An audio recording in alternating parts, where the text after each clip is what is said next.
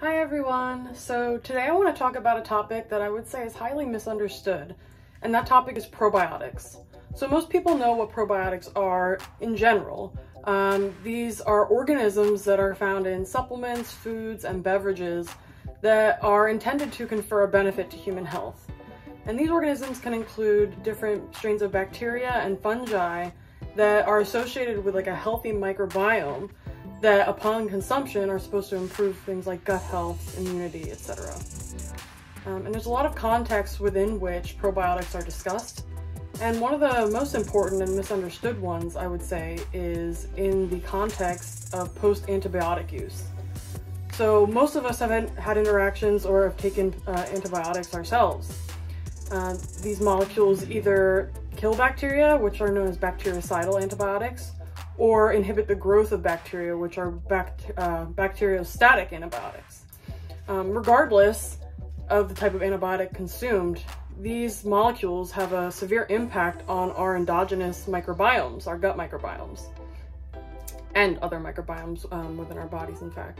But today we're going to focus on the gut. So when you consume these molecules, you will essentially deplete your endogenous microbiome in the gut.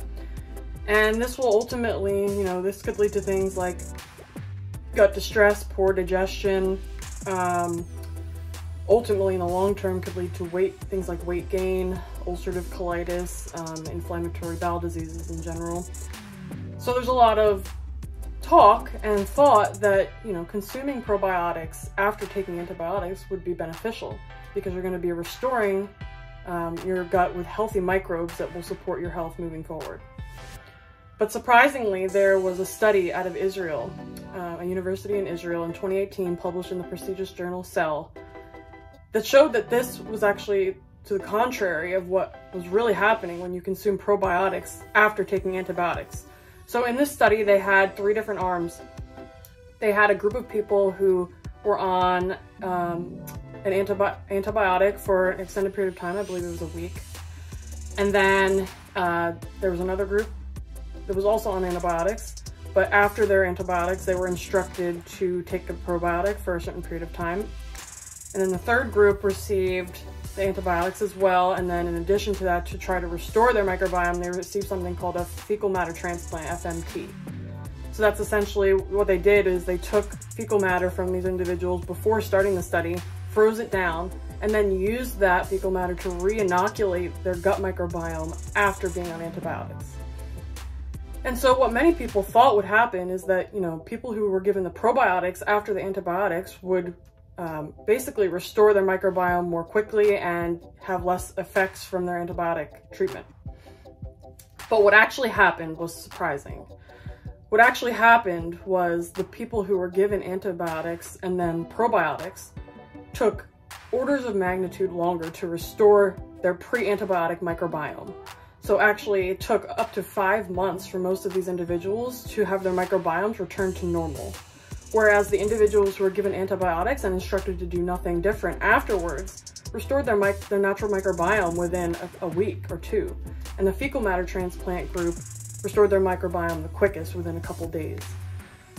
So this was a really striking result. And not only did it imply that probiotics aren't beneficial to the microbiome post-antibiotics, but actually that they're actively harming and inhibiting the growth of our natural microbes that are found in our environment or supported by the foods that we eat, because the control group, the one that got no probiotics or fecal matter transplant after antibiotics, recovered their microbiome relatively quickly. So this study actually showed that taking probiotics after antibiotics inhibited the growth of the natural species that were in the gut prior to antibiotics. And we will link the study in the description, but you can check it out. So they did some mechanistic studies after finding this result and found that there are certain species of lactobacillus, which are generally considered to be beneficial microbes in the gut, but these strains of lactobacillus actually create molecules that inhibit the growth of other species that are normally found in the gut, specifically species that create the short-chain fatty acid butyrate. And if you've been following our content for a while, you'll know that butyrate is an essential molecule not only is it the primary fuel source for colon cells, but it also modulates immune function and contributes to overall anti-inflammatory activities in the body. So it's very critical, and essentially these lactobacillus strains inhibited the growth of the bacteria that make butyrate.